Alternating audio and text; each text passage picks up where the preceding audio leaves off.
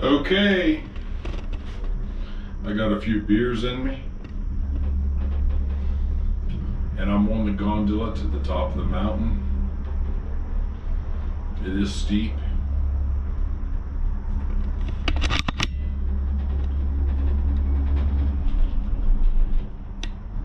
It's a 20-minute ride, so I probably won't film at all.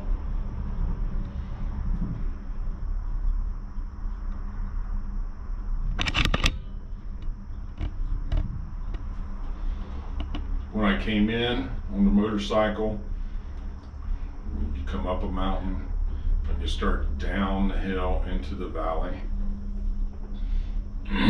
There's a couple of pull-off spots you could stop to take pictures. You can see the lake.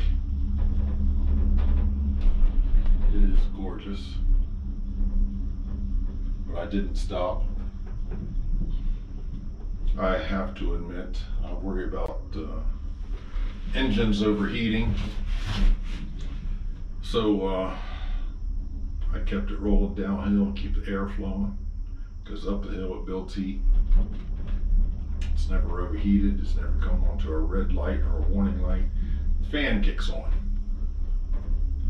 And after riding air-cooled motorcycles with no fans, then the water-cooled motorcycle with the fan, it's just a different process, and it will kick on,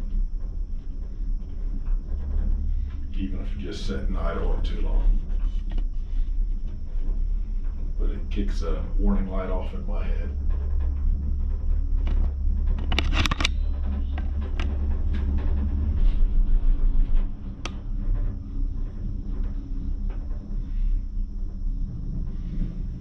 It's a little warm inside this cabin from the sun.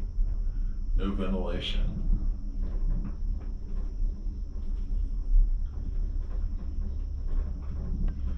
This, I'm at a spot where it's going to show you about what I see when I come down the hill into this valley.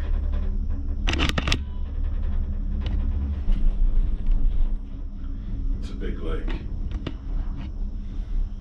But I'm at South Lake Tahoe, which is, let's say, very reasonable. That doesn't mean the hotels are exceptionally nice. And at this point right here, I'm on a bicycle, and I know I'm not more than a mile from the hotel. And this has the Swiss Alps type of feel. It's a very nice area. Okay, so I'm going to cut this off and we'll resume later.